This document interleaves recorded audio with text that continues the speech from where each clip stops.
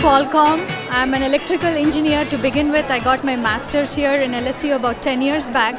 I worked for few years in Intel, and then at Qualcomm I work on the power management chip, the chip which charges your phone and tells you how much percentage of battery you have on your phone. So that's what I work on.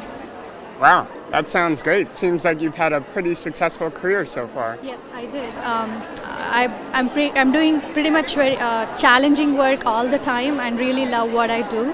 And I like to inspire other women and new budding engineers, new college grads who join the team. Yep. That's great. So why don't you tell us in 3 words, what do you think it takes to be a successful engineer? Open-minded, innovative, and ready to take challenges, I think. And why those 3?